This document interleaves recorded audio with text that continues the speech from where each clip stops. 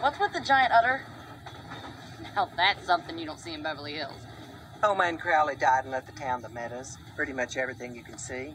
But we don't exactly have enough for the taxes, so I've been helping organize a fundraiser or two. It's just awful. Developers circling like vultures.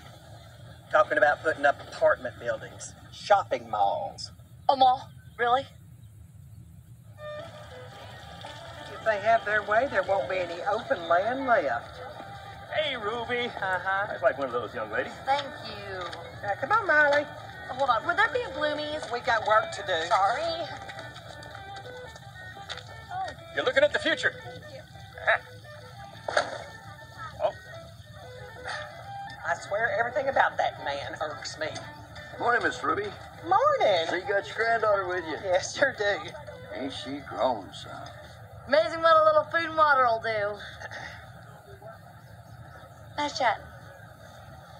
When we finish, maybe you and I can do a little shopping. In there, no thanks, I'm good.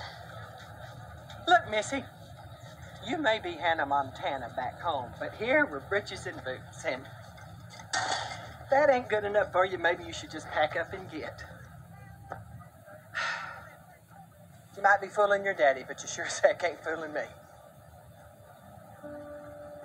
Now, I'm sorry for fussing at you, but I just think you should consider yourself lucky that for the time being you have a place like this to call home. I do.